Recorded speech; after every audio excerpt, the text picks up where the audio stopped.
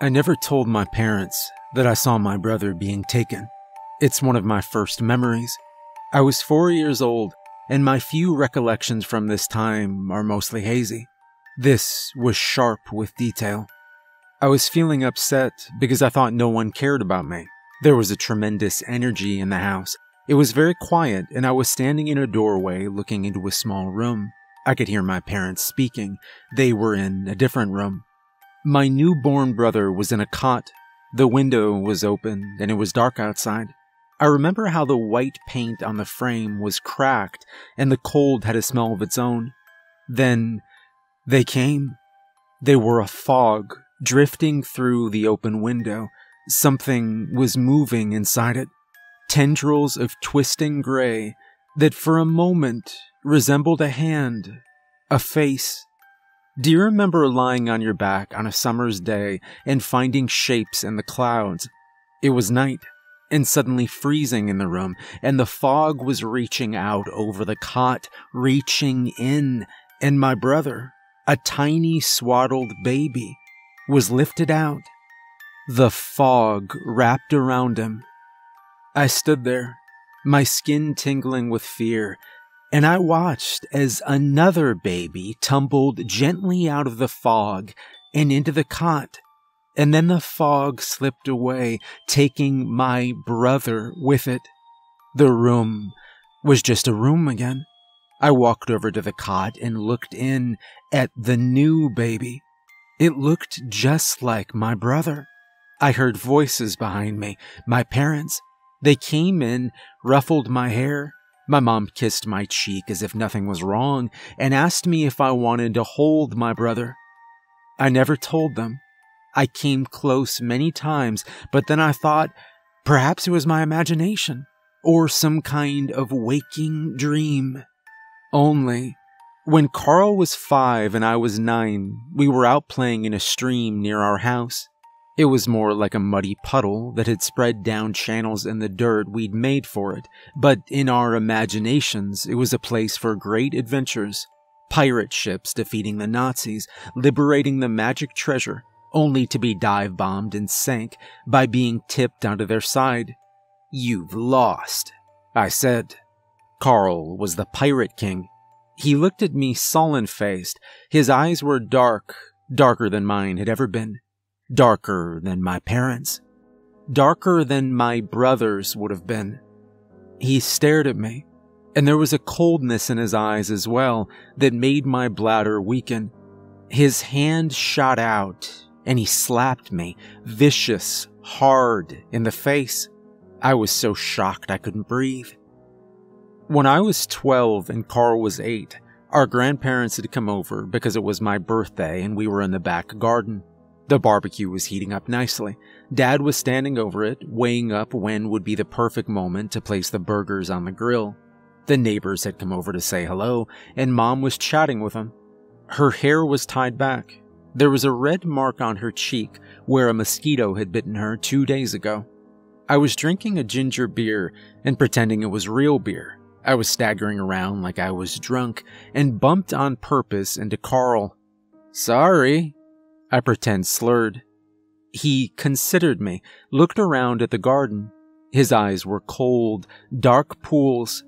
He walked slowly up to the barbecue. Dad turned his back, just for a moment to get some more coals. I could see the heat haze from the grill, and I thought the burgers will cook nicely. Carl reached out and put the palm of his hand on the grill. He looked at me and smiled, and then began to scream. Have you ever smelt burning flesh? These are snapshots, memories, moments in time captured. There are many more that lead up to that day. It was Dad's 50th birthday. I was 22, Carl was 18. Mom had arranged a surprise brunch party. In the evening, friends were coming over for beer and food. That morning, the house was full of noise and laughter. Dad's parents were downstairs, his brother, his cousins, who had driven for 2 days just to be there. I was in my room, getting changed into smarter clothes than the t-shirt and joggers I'd been wearing. I wanted to get into the spirit of the occasion. Carl was in his room as well. Music drifted up from the breakfast room where the party was. Old-style heavy rock, Dad's favorite. I was wondering if a tie was a step too far when I heard Carl's bedroom door click open. I listened to his steps as he descended the stairs. The laughter and buzz of chat continued. Then, suddenly, the music was cranked up. I felt the noise, the vibration of it. Then, as suddenly as it had ramped up, the music ended. There was silence. I felt lightheaded with dread, with the anticipation of what I would find as I made my way down the stairs. Carl stood in the hallway outside the breakfast room. He looked to be in a daze. "What have you done now?" I said. Carl looked at me and said, "I don't belong here. I was substituted for the thing that did. But you know that. You always have. I am a changeling, a creature of wonder born in a land far, far away, and brought here by my kind, my kin. People call us fairies." I thought of stories I'd read, of movies I'd seen, of gossamer wings, fragile beauty, lights shimmering in the air. Not this. Carl staring at me with his cold, dark eyes. I told him he was a crazy son of a bitch and added more of my opinion for good measure. Fairies do good deeds. They don't screw with you. He considered this for a moment before replying, "Sometimes we just want to make people smile." And with that, he was gone. He just slipped away. I swallowed, steeled myself, and went into the still silent breakfast room. Blood pooled on the tabletop, obscenely coated a stack of pancakes, dripping onto the floor. The family were all there. They stared blindly ahead, their throats cut, the flesh around their mouths sliced open into gaping, grotesque grins. What do I remember next? I remember touching my mom's face. Her skin was warm. It was slick with blood. I rested my head on her shoulder. I remember stumbling out into the street, collapsing onto my knees and beginning to weep. My mouth was open. I wanted to scream, but I had no voice. A neighbor from across the road emerged, an old man. He looked confused, concerned. Then he must have seen the blood that had ended up on me, because he turned and hurried back inside. I remember the sirens, an ambulance first, the paramedics crouching beside me, telling me their names, asking me mine. Then the first police car. I remember bursts of distorted voices as radios crackled, a conversation between two policemen and a paramedic. I don't know if they knew I could hear them. They were talking about whether I should be handcuffed before I was taken to the hospital. I wasn't shackled as I was led into the ambulance, but a policeman rode with me. At the hospital, I was cleaned up, given a gown and a couple of pills to swallow, then left in a small room by myself. It was early evening, I think, before two detectives arrived and asked me what had happened. I had nothing to hide, so I walked them through it the best I could. When I'd finished, they asked me if I knew where Carl might have gone. I didn't. And with that, the detectives left. They didn't ask me anything else about Carl. I guess they'd looked his records up, spoken to his teachers and social workers. They already knew how throughout his life, if he was challenged or left out, he reacted. Slapping me across the face if I won a childhood game, deliberately burning himself by placing his hand on a searing hot grill at a barbecue for my birthday. Once, after flunking an exam, the next day the backpack Carl brought to school stank, an intense, rancid smell. A teacher unzipped it and looked inside. A dead fox stared back up at him.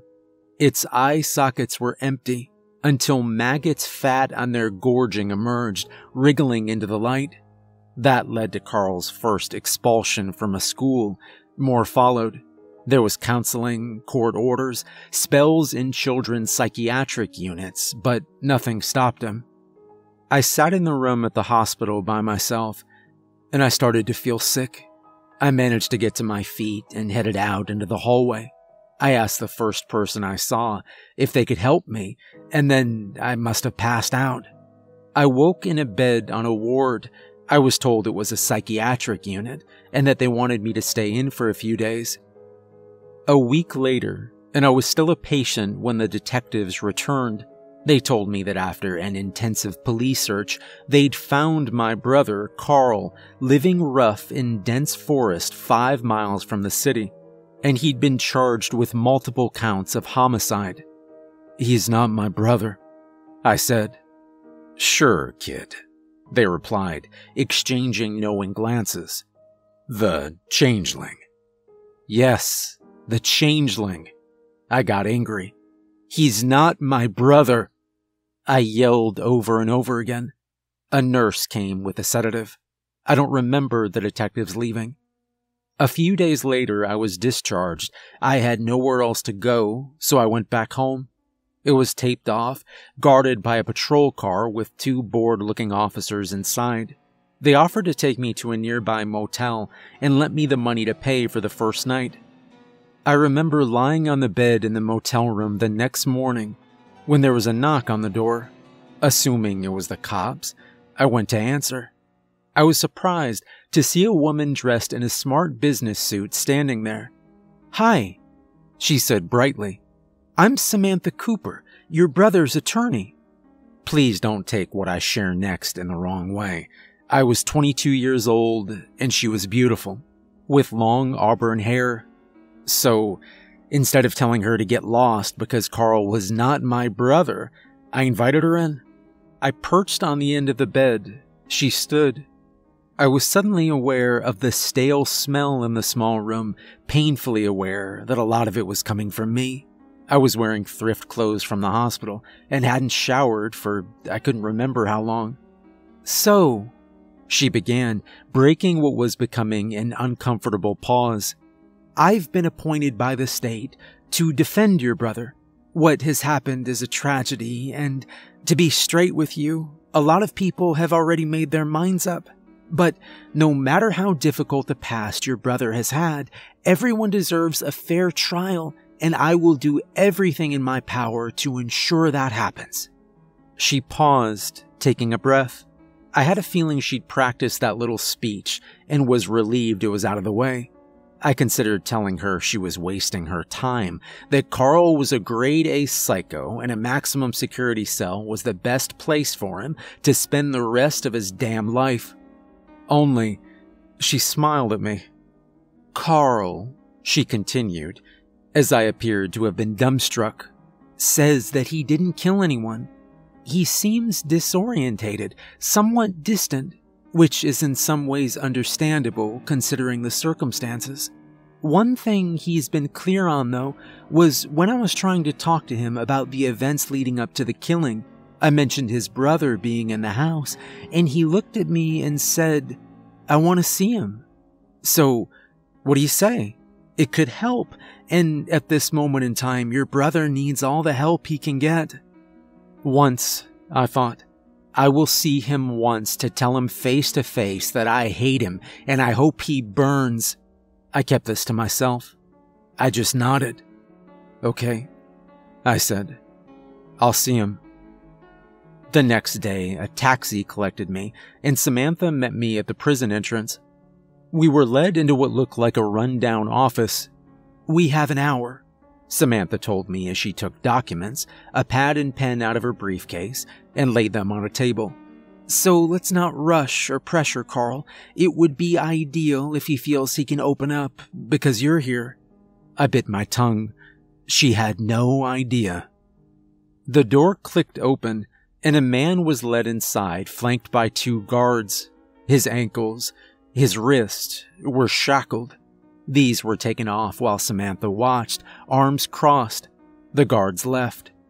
"Good to see you again, Carl," Samantha said. "Would you like to sit down?" Carl ignored her. He was looking at me. His eyes were brown, a soft, deep brown. The Carl I'd grown up with.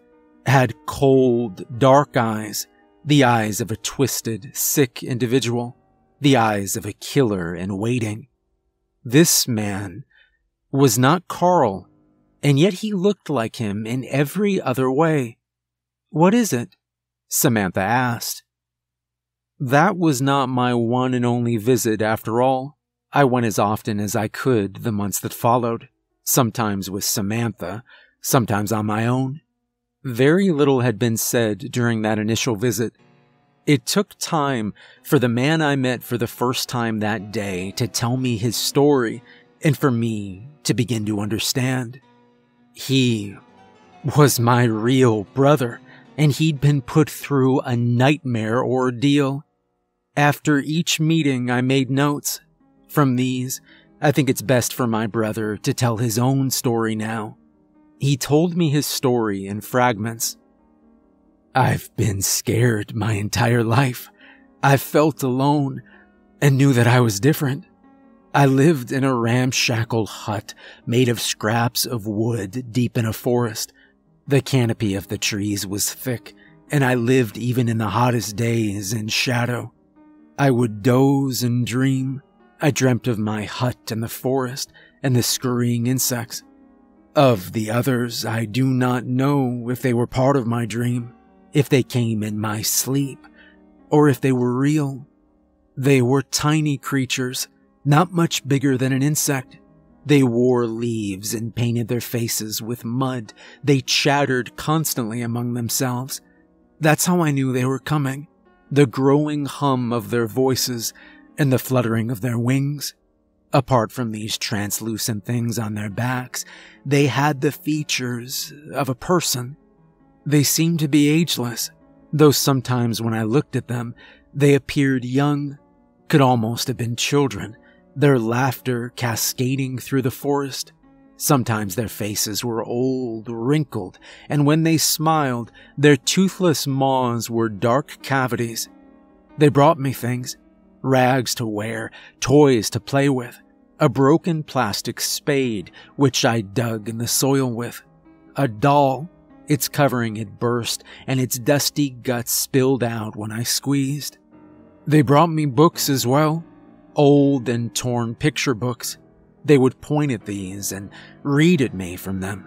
This was how I learned about everything that was not from my hut, and the bugs I ate and the bugs I watched, and the trees and the dirt from which the trees grew. They weren't cruel to me. They never struck me.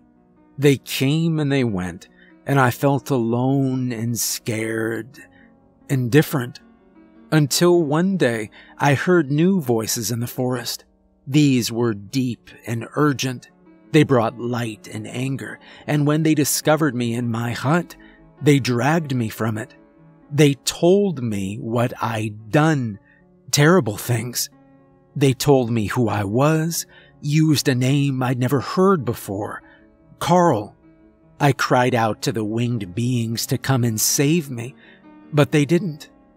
They abandoned me and let the people bring me here to this place where there are no trees sheltering, no shadows to settle in beneath.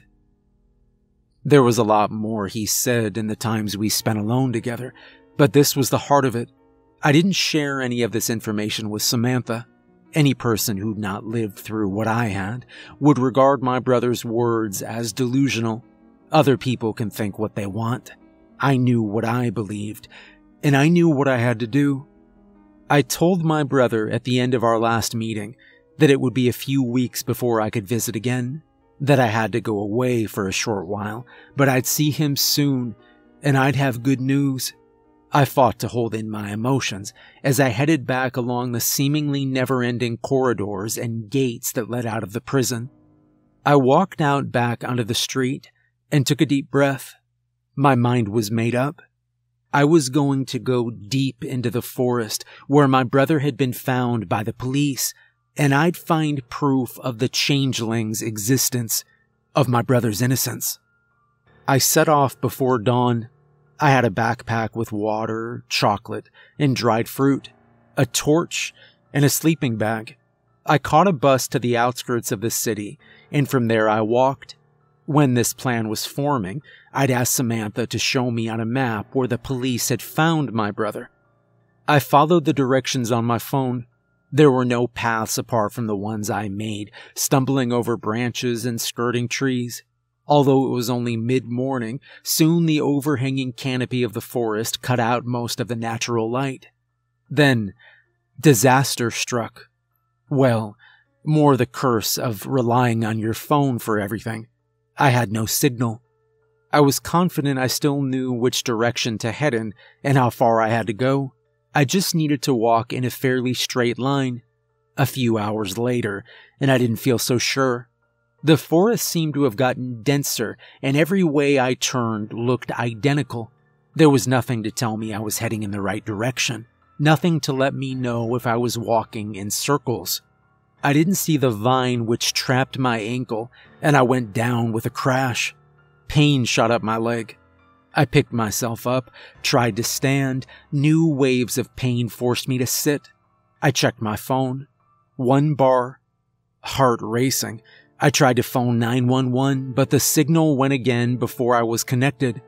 I put the phone down, closed my eyes, rested my head on the cool, hard bark. I must have slept, because when I opened my eyes, the forest was in full darkness. I couldn't even see my hands. Within seconds of coming awake, the intense pain from my ankle told me I still had limbs. I fumbled around and found my backpack, switched on the torch. Within moments, its beam of light was manic with insects. No, not insects. Winged beings that were considering me with their cold, dark eyes. I began to scream. Looking back, recording this, I know now I was having a nervous breakdown. The murder of my family, the way everything I'd known had been ripped from under me, the puzzle of my brother which kept me awake night after night, had proved too much. At the time, the unstoppable torrent of emotions came at me faster and faster. The winged beings were swooping closer. I could hear their laughter, felt their spit striking my face, like freezing, biting rain. I clawed at the air, trying to drive them away. I begged and begged for them to leave me alone, and then with a sudden rushing intensity, I felt as if I was falling into a place I'd been a long time ago. I was 4 years old, and I knew that this was what had really happened. The barriers I'd created, the false memories, were shattering around me. I was 4 years old. I was feeling upset because I thought no one cared about me. There was a tremendous energy in the house. It was very quiet, and I was standing in a doorway looking into a small room. I could hear my parents speaking in the other room. My newborn brother was in a cot. The window was open, and it was dark outside. I remember how the white paint on the frame was cracked, and the cold had a smell of its own. I remember thinking how much better it all was before he came, that if he went away, things could go back. Mom and Dad would love me with all their hearts again. I remember walking into the small room and looking at my brother. I reached down and placed my hand over his mouth and nose and held it there till he stopped moving, and then I left. I went back into my bedroom. Soon after that, my mom screamed, and I listened as over the next few hours people came and went. I watched the ambulance lights through the curtains of my bedroom window and thought how pretty they were. Over the years that followed, I picked up what my parents believed, that my brother had stopped breathing because of natural causes. I never told them what I did. My brother stopped breathing for over a minute before my dad managed somehow to get his heart beating again, and this caused brain damage that displayed itself in his warped behavior. Sitting there, alone in the forest, I remembered the truths I'd hidden from myself. I tried to kill my brother, and then I made things worse. I used to mock him when we were both still very small, telling him again and again, that he was different, that he didn't belong, that he'd been put in my real brother's place when he was a baby, all with the aim of provoking him into one of his rages. The first time he hurt me badly, I stopped, but by that stage, Carl's course in life was set. I'd turned my brother into the changeling.